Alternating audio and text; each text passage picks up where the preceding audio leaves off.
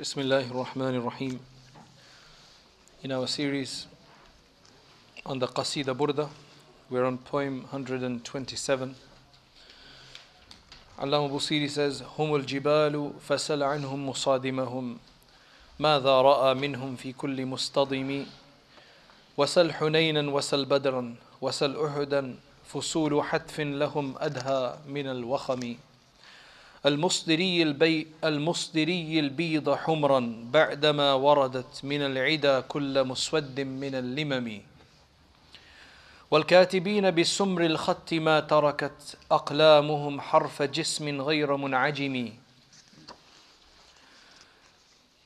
شاك السلاح لهم سيما تميزهم والورد يمتاز بالسيما عن السلم, and so on, and he continues. What he's saying in these is, again, this is a description of their valor, and he does that for a number of poems. He's speaking about it from a number of different angles. He's providing a focused look on the different aspects. So in this one, he's talking about mountains. Humul Jibal. Now for Arabs to speak about mountains is very significant, because mountains have been mentioned a number of times in the Quran. One is to speak about the mountains themselves, but they've also been spoken about in the Quran to show the strength, the might, and the greatness of something. Because if you look around Makkah Mukarramah, the mightiest thing that you saw was a mountain. That was some of the biggest, heftiest, unmovable mountains. So that's why when the Prophet ﷺ would speak about the blasting of the trumpet, وَنُفِخَ فِي الصُّورِ, and the day of judgment coming in the form of the blast of a trumpet, the people of Makkah used to say, we'll just hide behind a mountain. Because for them, mountain was so massive, was such a great thing. Because their houses were small at that time, so scale-wise, what's a mountain? It's massive. Today, our buildings are bigger than mountains sometimes, so we're really, in terms of the fitrah of how the earth is supposed to be, we're really disoriented as to what's big and what's small. We've really confused. It's all relative for us. But for them, we'll just hide behind the mountain. So Allah subhanahu wa ta'ala says, وَيَسْأَلُونَكَ عَنِ الْجِبَالِ. They ask you about the mountains, فَقُلْ يَنْسِفُهَا رَبِّي نَسْفًا. Then just say that my Lord will blow them to dust. تَمُرُّ مَرَّ السَّحَابِ. You'll see them just blowing around like the clouds. هَبَاءً مَنْثُورًا. It'll become nothing. Allah subhanahu wa ta'ala speaks about the mountains. He really attacks the mountains because that was the mightiest thing in their mind at that time. So here he's calling the Sahaba mountains. Humul Jibal. They are the mountains. فَسَلْ عَنْهُمْ مُصَادِمَهُمْ. Ask those who collided with them. Ask their opponents what they saw in them on every field of honor. مَاذَا رَأَى مِنْهُمْ فِي كُلِّ مُصْطَدِمِ. Now, in terms of that, musadimahum, musadim means the person who, sadama means to attack something, to bang against something. That's what sadama means.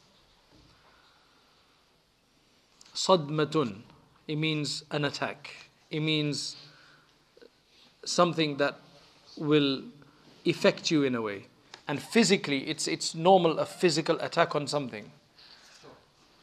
A shock of some sort. Now, Saddam Hussein was, mashallah, someone who did that a lot because his name was from Sadama, from the same root term. So that's what he was doing. He was willing to shock and awe and attack things. Because Saddam is a mubalagha. It's an exaggerated form of that term. Anyway, khair, that's a different issue. But here he's saying, فَسَلْ عَنْهُمْ مُصَادِمَهُمْ. Those people who they used to fight with, that they used to attack, that were their foes, their opponents, ask them. Why would you ever ask an enemy? Enemy is never going to tell the truth. An enemy will always make it insignificant, make something valued insignificant about you. He will always use that moment to criticize, to put down, to humiliate. But here there's a challenge. Ask their opponents. Ask their opponents as well. Now the opponents, only if it was something undeniable that was clear in his perception. Because for me to be considered to be an honest individual, and I'm given the option to criticize my opponent, I have to be very careful how I do that. Because if I criticize them with something that is not true about them, then I will be put down, because there's people who will judge what I say. So I'm given an option, and I have to try to be very clever in terms of how I tell the truth, or I don't tell a lie and I still put them down. Do you understand? That's why if you look at Abu Sufyan, this was the challenge that he had when he went to Iliya, which is Jerusalem, during the time of Rasulullah sallallahu alaihi wasallam. And he was asked by Heraclius, the leader of the Romans at the time, I've received this letter. Heraclius had received the letter from Rasulullah sallallahu alaihi wasallam. So then he'd asked his people to look if they saw anybody from Mecca. And Abu Sufyan was around there at the time in a trade caravan. So they brought him to the king, to the ruler, to the leader, and he asked them, okay, what do you think of these people? So Abu Sufyan says, I had to be very careful. I had to be very careful. And he says there was only one place where I could slip in something that was even slightly negative. So he had to tell the truth. However, the only place where you have to tell the truth is where you're going to get caught out otherwise. So it has to be something that's evident and clear that would make you look like a fool if you told a lie about it. So that's why what he's trying to say by all of this is that their valor, their bravery, their strength and everything was so obvious that even their enemies would have to tell the truth, because otherwise it would take down the integrity of their enemies as well. And if there's poems in Arabic that says, وَالْحَقُّ مَا شَهِدَتْ بِهِ الْأَعْدَاءُ, that the truth is that which is given, is borne witness to by the enemy. If the enemy says something praiseworthy about you, then that is the truth. Because friends will always praise you, but if your enemies can also praise you, that look, in this sense, I have to say that he or she is like this, or he is like this. There's been politicians who've used different ways of trying to get higher appeal for themselves. One of the recent leaders of France, he used to have a very interesting way of praising his opponents and still getting a higher ranking. That was his tact. He would praise his opponents, the competition, and he would still come out better than his opponents in that. It's just the way he did these things. So this is the human ability that Allah gives to people to use in different ways. Now, the way mountains are very firm and they don't move, they're not known to be shaky. That's another comparison that he's saying, Humul Jibal, they stand firm, they don't move in the face of any enemy. It doesn't make a difference in assisting the deen of Allah subhanahu wa ta'ala, in doing the task at hand. This is what they do in the places of war. That's what they do. They have this immense amount of rusukh and thabat. They will not run away. They've never been known to run away. And they've never been known to shake. There's one example in the Quran where Allah subhanahu wa ta'ala says, وَإِن كَانَ مَكْرُهُمْ لِتَزُولَ مِنْهُ الْجِبَالِ وَإِن كَانَ مَكْرُهُمْ لِتَزُولَ مِنْهُ الْجِبَالِ. Their makr, their deception, their deceit, their planning, their plotting was so bad, it was so heavy, so deceptive, so intense, that mountains could have been swept away by it. Mountains will never be swept away by it, but it's just to show that this is how bad it was, that if it was a force, it would take away the mountains as well. This is talking about the makr of the disbelievers. وَإِن كَانَ مَكْرُهُمْ لِتَزُولَ مِنْهُ الْجِبَالِ. So again, the play is on the jibal. Again, the play is on the jibal, on the mountain. The mountain was such an important aspect for them, so it was used in all different senses. that, oh, their deception, their plotting, their makr is so, their deceit is so strong that it would even take away mountains. So here he's obviously using it positively, humul jibal, that they are the mountains. Then he carries on and he says, wasal hunaynan, wasal badran, wasal uhudan. So just in case somebody says this is just an empty argument, an empty claim, what is the proof of this? So he says the proof of it is ask Hunayn, ask Badr, ask Uhud. Now you can't ask these places, they don't speak. But again, this is poetry. This is to create in the mind that, okay, go and look at the history of Hunayn and the Badr and the Uhud. And these were some of the greatest battles that were fought with Rasulullah sallallahu alaihi wasallam. And then he says, fusulu hatfin. To really rub it in, to really make it more impactful, he says, fusulu hatfin. Now, hatf means death. Hatf means a place of death. Fusul is the plural of fasal, which means season. These were seasons of death. These were seasons of death for them. So this is not just talking about a day or one night. This is talking about an entire season, he's calling it. Fusulu hatfin lahum adha min al-wakhami. And adha means more deadly than a plague. These were seasons of death that were coming upon them that were more deadly than the plague. Now, one way to maybe understand this is when you've been for centuries on a certain belief system. Yes, you've got the ups and downs, you have instability, because that whole area had a lot of instability at a micro level, in the sense that tribes fighting with each other, but that was their way of life. They were quite used to that. Of course, it brought difficulties, and so on. There was people being killed, and they used to go around with their swords and so on. So all of that was there, but that was something they were used to. But then what happens is now somebody's challenging what their forefathers have been believing for many, many centuries. That makes it very difficult, especially in a time when everybody seems to believe the same thing. Because if you look at it, the tribal system was so intense and so close-knit that when the leader of Aus or Khazraj would become Muslim, the entire tribe would become Muslim. They wouldn't necessarily think for themselves. They think, and that's why الناس على دين ملوكهم. People are on the deen of their leaders.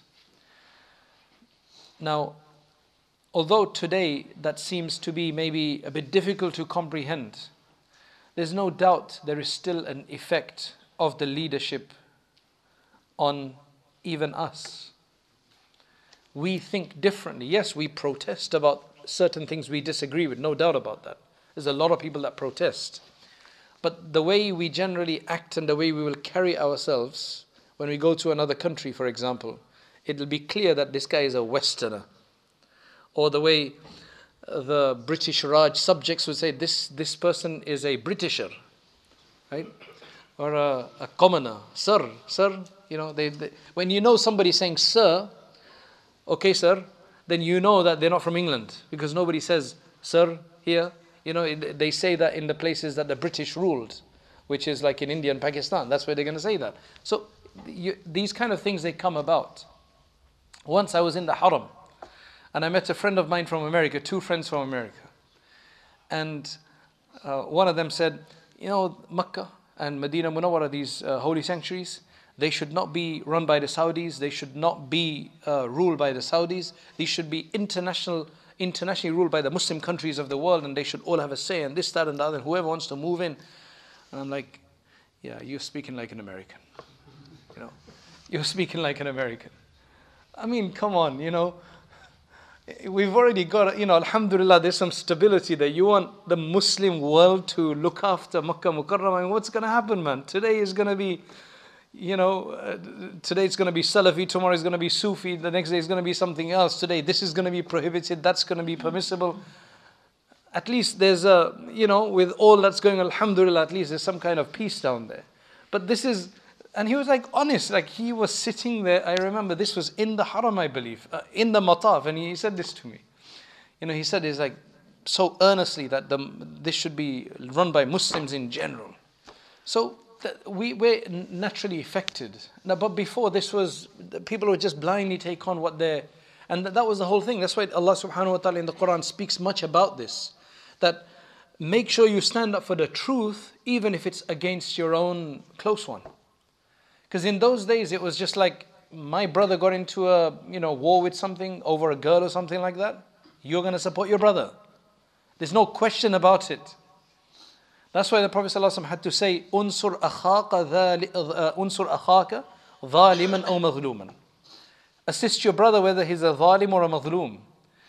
Subhanallah. Which did seem to play on the other side. But the Prophet ﷺ clarified that, this means that you have to help your brother when he's a dhalim, which means you must stop him. That's helping him.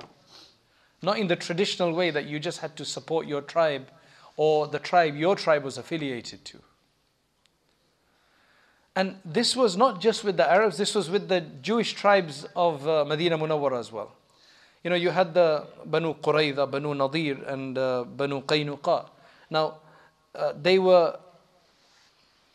used to fight against each other as allies of the Aus and Khazraj. So when the Aus and Khazraj are fighting each other, some of them were allied to the Aus and others were allied to the Khazraj, the Arab tribes. They would fight with each other. They would take each other prisoner. And then as a Jewish person, they would then pay to free them as well afterwards.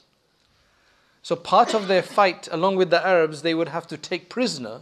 But then as from part of Jewish law, whatever it was, they would actually pay to release them.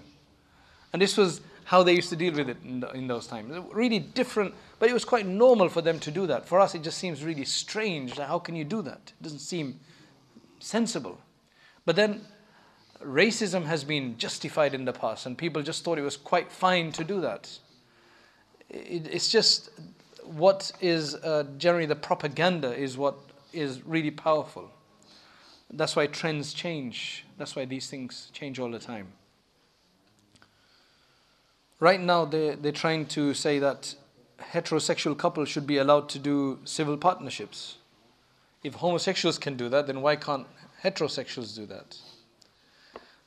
There's nobody fighting and there's nobody campaigning for the validity or the permissibility or the legality of polygamy.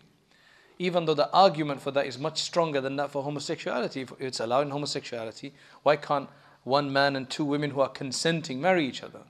But the problem is that because it's not cool yet to do that, nobody's going to fight for it. And the Muslims, who are probably the only ones who are kind of informally, unofficially practicing it, I mean, they're actually probably formally practicing it from a Sharia perspective. Otherwise, everybody practices it from an unofficial perspective, where it's without any obligation. 2 nights, 3 nights, 10 nights, 2 months, however you feel, unlicensed, But because the Muslims, they can't argue because right now Muslims seem to be on the defensive. But because it's not cool yet, the media's not picked it up, there's no big campaigners for it, otherwise it'd probably pass through in no time. If homosexuality could be passed through, right, then why not polygamy? But it's just what's cool. It's what's the trend. It's what matters, to people at that particular time. That's what affects things. This is the way the world works. And there's certain people that just know how to manipulate those ideas because they have the media in their hands. And that's why the media is a very powerful tool to create perceptions and ideas. So all of that, Sal Hunaynan, Sal Badran, wa Sal Uhudan. So I was saying that these people, for centuries, there was one idea. All the stories that they've been hearing about from their forefathers were all about the same thing. And now suddenly there's a massive challenge to this. And things are going totally different. These gods that they revered, that was ingrained in them because their grandfathers revered them, their great-grandfathers revered them. That was the stories they'd been hearing about for centuries. It's very difficult. You say you can't take the village out of the individual. Well, how can you take this, the feat of the Sahaba, the accomplishment that when they embraced Abu Bakr Siddiq to give up everything, just embrace? That was significant. We live in a very confusing world today. That's why it's very easy for somebody to become Muslim compared to at that time. There you had to give up so much to do that. Here people are just looking. They don't have anything. They're looking. Especially in this last century.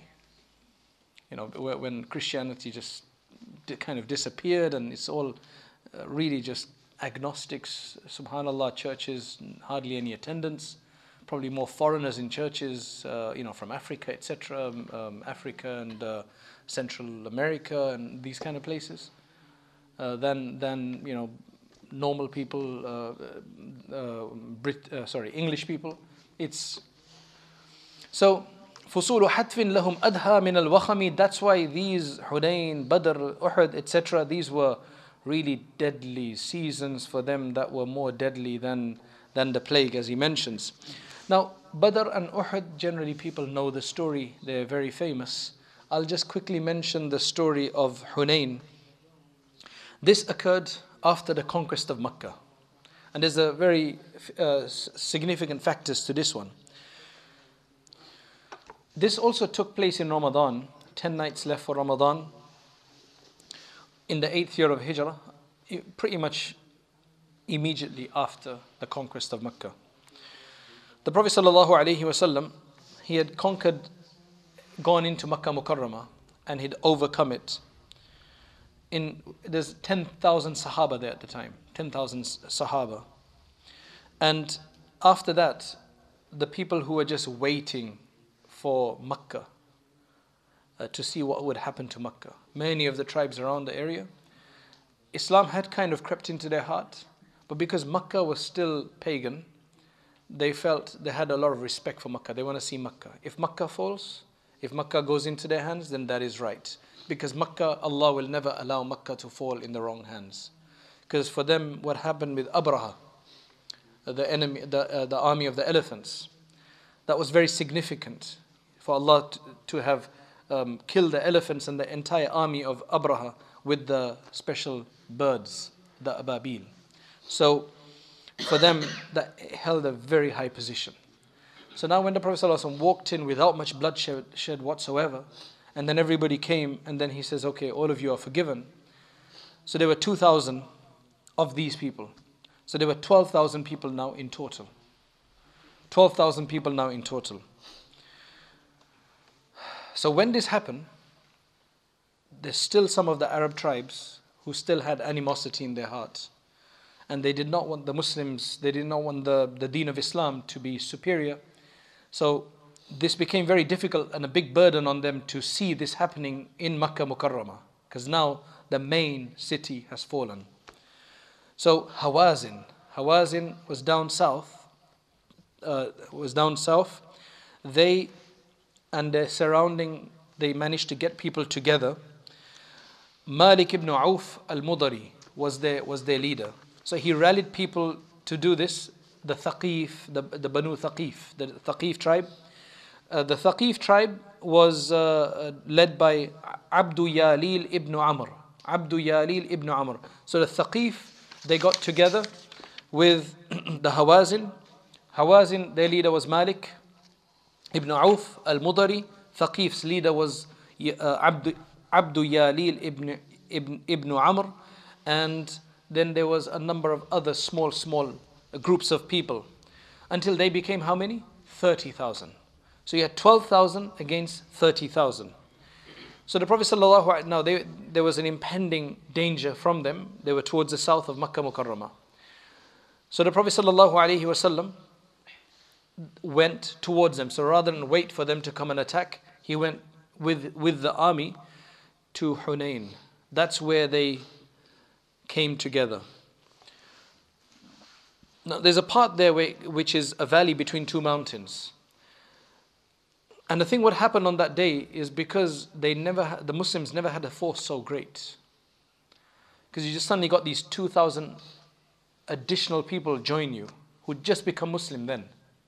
A few days ago, a few hours ago, whatever it was. And as Allah says in the Quran, أَعْجَبَتْهُمْ كَثْرَتُهُمْ. In Badr they were a small amount, overcame a large enemy. Uhud, same thing. Now in this one, they thought 12,000. We've never had more in number. We're going to walk over these people. Right? Because they're thinking in terms of 1 against 10 or 1 against 20, no problem. So their focus some people's focus, it shifted to themselves, not to Allah subhanahu wa ta'ala. And that is very crucial. This is a big lesson for us.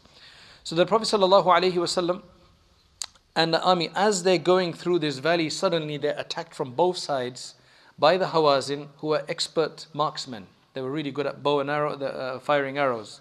So this caused a massive disarray and a chaos within the Muslim army. Remember, 2,000 people had just become Muslim. They were in these places and suddenly they started to retreat. Oh, we just come into Islam, look what's happening. They started to retreat. So there was a massive chaos and people began to disperse left, right and center. The Prophet ﷺ was on a mule at that time, and Abu Abdur Rahman al-Fihri mentions that I was with the Prophet ﷺ, and he mentions that the Prophet ﷺ was on a horse for some reason, and he says Abbas, his uncle, was next to him, and so was Abu Sufyan. Not Abu Sufyan ibn Harb, but Abu Sufyan ibn al-Harith. This was a cousin brother. Harith was the son of Abdul Muttalib. And so Abu Sufyan ibn al-Harith, the Harith is the uncle of Rasulullah sallallahu alayhi wasallam, who probably passed away before the Prophet sallallahu alaihi wasallam became a prophet, because there was only 4 uncles left when the Prophet sallallahu alaihi wasallam became a prophet. Abbas, Hamza, radiyallahu anhum, they were the 2 Muslims, and Abu Talib and Abu Lahab. All the others had passed away by the time he became a prophet, when he became 40 years of age. So this was his cousin brother. And in front of him was Ayman ibn Ummi Ayman, the son of Ayman, the one who she's called Ayman for. And when the Prophet ﷺ saw this ajib situation, Muslims in disarray, things have dispersed here, left, right and center, well, he took a handful of soil from the ground and he threw it in the direction of the enemy, and he said, Shahatil wujuh. May the faces be effaced by this. So Abu Abdur Rahman, he mentions, Al-Fihri, he mentions that when he did that, suddenly there was sakina, some tranquility which descended. And there's this discussion of tranquility mentioned in Surah Al-Fath as well, that came down even during the Battle of Uhud afterwards, where you're in this situation where generally people would be in disarray, when things have just gone very wrong and you have no direction, you've lost your strategy. But then suddenly Allah subhanahu wa ta'ala causes, see, at the end of the day, a lot of this is to do with how moralized you are, how the morale is in these things. And if Allah subhanahu wa ta'ala can give you the morale, then less people can overcome. Because it's all about himmah, it's all about pushing. Because there's very few wars where everybody is killed until the last man. A lot of the time when you just see people coming at you, that's why war is all about deception. It's all about showing yourself out to be more mightier, getting the might of this. That's why when in one of the battles, in Battle of Uhud, when one of the Sahaba were walking around haughtily, the Prophet ﷺ, this is the right thing to do at this time. Though at other times it'd be wrong to do this. Because it's just the time to show your power. Because that strikes into the enemy. It's all about propaganda nowadays. YouTube and Facebook, that's what it's about as well. You know, there's a propaganda war. So there's wars are fought at various different levels. So Abu Abdur Rahman, he mentions the Prophet ﷺ, he took this, and then there was a sakina that came over the people, so they kind of became a bit more calm. Then the Prophet ﷺ, he called for the Ansar. And he told Abbas radiallahu anhu to call Ayna ashabu shajara. Where are those people who took the bay'ah under the tree? The ashabu Surah Al-Baqarah. Abbas radiallahu anhu had a very loud voice. Sawtun jahwari. He had a very, very loud voice. So he made an announcement without a megaphone, and people heard it. So people came. Once they heard this sound, and they knew Abbas, they came back, and alhamdulillah, then they managed to overcome the mushrikeen, which were more than double their number at the time. They were more than double their number. Ya'la ibn Ata, he says that the children of the people of the Hawazin that fought against the Muslims on that day, their descendants. He says, I've heard this from them. They would say, لم يبق منا أحد إلا دخل في عينيه ذلك التراب. That soil that the Prophet ﷺ picked up and threw in their direction, every one of them said that they felt some of that going into their eyes. So on that side, it created that disorientation, whereas on this side, there was sakina and a lot of tranquility. Now in this case, you don't hear about angels coming down to fight. But in the Battle of Badr, you hear about the angels coming.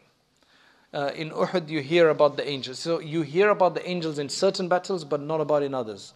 Like in Badr or Uhud, the Prophet ﷺ said, look, this is Jibreel, he's come with his horse, he's ready. So, Battle of Badr and Uhud, they are generally spoken about, so I'm not gonna speak about them today. But then after that, he carries on. And again, these are just all really high praises for the Sahaba. He says, المصدري البيض حمرا بعدما وردت من العدا كل مسود من اللمم. And this is white swords red after their encounter with the black heads of the foemen. Black heads mean their hair is still black. So these are not old people that are fighting who have no energy left. No, these are the youngest of their crowd. They're coming in with their black hair, long black hair, the limma, the long black hair, and they're still being taken care of. So to really appreciate this in Arabic, for those who understand Arabic, the way the play on words is, he says, Al-Musdiri al-Bida Humran ba'dama waradat. He's using two juxtaposing terms, wurud and sudur. Wurud means for animals to be brought down to their water source. Once they've drank, then they sudur, they go back. So you have wurud and you have sudur. And that's why you have al-wird. Wird is a collection of du'as, collection of adhkar that you do. Because it's like you're going to the source of the water, the spiritual water. That's why al-wird, awrad, the awrad is plural of wird. Al-wird al-a'zam. Then you have al-bid. Bid means sparkling white, referring to their swords. Then he talks about humran, redness. That al-musdiri means they would be returning their white swords after they've become red, after they have passed over the ida. Ida means the enemies. Kulla muswaddim min al-limami. And even though these enemies were full black-haired young men. Limam is the plural of limma, and limma is long hair, the one that goes beyond the earlobes. So that's what he's saying. So you've got white, bead, you've got muswad, black, you've got humr, which is red. So you've got all of these colors that are mentioned here as well. So it's just, in Arabic, of course, it sounds very interesting. Then he says, وَالْكَاتِبِينَ بِسُمْرِ الْخَطِّ مَا تَرَكَتْ أَقْلَامُهُمْ حَرْفَ جِسْمٍ غَيْرَ مُنْعَجِمِ. He makes it sound effortless. He makes it sound like their spears were like pens in their hands, that they were just writing. Now when you write what you want. You write as you want. Nobody forces you to write. Writing is a very personal kind of action, where you write the thoughts of your mind. You write what you think. You dictate in your writing. So he's saying, by using that kind of resemblance to writing, he's showing how the war was so effortless for them. Allah had made it so easy for them. And of course, there's a lot of exaggeration here. There's no doubt. It's a poem. It's a praise. There's a lot of exaggeration here. So, wal-katibin. Katibin, as you can understand, it comes from kitaba. Katibin means those who write. Bisumril khatti. Sumr and khat. Now, number one, khat means lines. It means, and those lines make up letters. The letters are made up of lines, So, sumril khatti ma tarakat aqlamuhum harfa jismin. So, he says, sumr is rimah, which means spears. And khat is a place in Yamama, from where they used to supply good spears from. A place called Khat, which is in Yamama. And they used to be brought down there from India, because the Indian swords and spears were apparently the best. So it seems like it used to come to Khat, which was in Yamama, in the Arabian Peninsula, and then it would come from there. So now he's using the place name Khat, but he's appropriately using it as writing, because Khat also means lines to write. Khat also means like a letter in a sense. So it's this play on the word Khat, that it's spears from that place called Khat, but also that they write. And maybe that's why it was called Khat to start with anyway. So Sumr al-Khatti, spears from the place called Khat, or Khatti spears. In other words, ما تركت أقلامهم حرف جسم غير منعجم, like scribes whose pens from Khat tracing with brown ink. I'm not sure. I think the translation here is assuming that the sumr is the brownness. So he's taken it differently. Left no body devoid of point and vowels. That's how he translates it here. I would translate it somewhat differently. Because ما تركت أقلامهم, their pens did not leave. حرف جسم, harf means the side or corner or edge of something. حرف جسم, so here it means the edge of any part of the body. غير منعجم, غير منقوط, which means it did not leave it without it being dotted. Now you dot the I's and you cross the T's. So basically letters have dots. Although in the time of the Prophet ﷺ they did not use dots. Right? But here he's using the word غير منعجم, which means without dots. So that's he's using that term. What he's basically saying here is something very simple. He is saying that they used to bring their shiny white swords and they used to take them back red with the blood of the heads of the disbelievers. And then he says here that it is as though he's already spoken about their swords, their spears used to be like pens by which they were writing on the bodies of their enemy as they wished, as they desired. So what does he mean by writing? The effect of the strike. So they were leaving, that was the wounds that they were creating. Now I do want to ask us a question here, which is a very important question. We've been hearing about the stories of the Sahaba and their valor and them killing the disbelievers. We've been reading those stories since young age. Parents used to read Fadail A'mal, Hikayat al-Sahaba, all of these stories to us, the Ta'aleem in the Masjid, that's what it's called. Now, did that ever make you think that you need to go out on the street and start killing people? All of these stories that we've been reading from a young age, the Sahaba's valor, them killing their enemies, the Battle of Badr, Uhud, all of these great battles where 70 of the leaders of the Quraysh are being killed and there's gruesome description sometimes. Has it ever got any of our children even to get up and start beating somebody up outside? Like, can you think of a single instance that ever happened? Was that ever a thought in your mind that this is what I must be? I must be a Sahabi. I've heard these stories, so I must go out and do the same thing. No, because the picture we're given of the Sahaba, along with these stories, are many, many other points of their character, of justice, of this happening under a proper system. So it's never led anybody to do that. That's why it's only in the last 5-10 years that we see the violence that's going on around the world in the name of Islam, Muslims killing other Muslims as well. We cannot say that it's from these stories at all. This qasida has been read for centuries. Never did anybody read these words and think, hey, let me go out and do that. This is what movies do to you.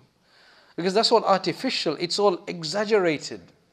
That's what these games do to you, these computer games, these violent ones.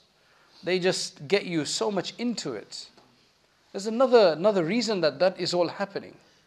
Because really, if you think back to all of these stories, we've been listening to these stories for years. Umar radiallahu an, Khalid bin Walid, Never did somebody say, I'm Khalid bin Walid and go and kill 10 people in the school, like they do in America. Last year it happened in Santa Barbara. That was the place where I used to live in America for 8 years. Some guy who just thought that women don't like him. And he's a rich guy, he's got BMWs, etc., but he thinks girls don't like him. And the weird thing was that they were all swooning over him after that. It was really weird. So he went out and killed a number of people. That's just desperation. So we're talking about really balanced individuals here. All of this is happening as a war that they had to fight for survival, as a new fledgling religion that they had. But it was all, subhanallah, it's never led our kids or us to do weird things because of that. That's why it's very important, because we've been reading this for a few weeks now, and some newcomer who may be listening, looking for some fitna, some problem, they're going to think, man, this is all violent. What is he trying to do? What's going on? SubhanAllah, these things have been read for centuries.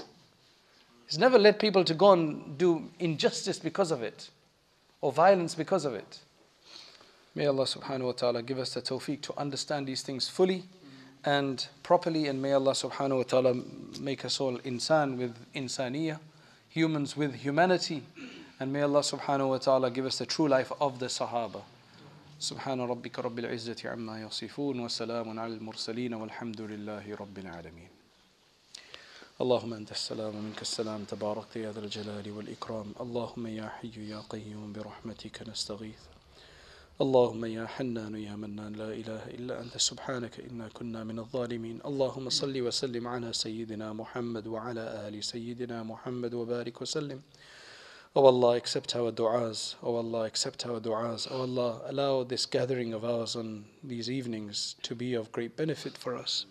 Oh Allah, allow them to illuminate our lives, the lives of our children, lives of our communities. Oh Allah, allow these to be a means for us to be closer to you and your Messenger sallallahu alaihi wasallam, for more love of your Messenger sallallahu alaihi wasallam to come into our hearts, and for us to be able to follow it.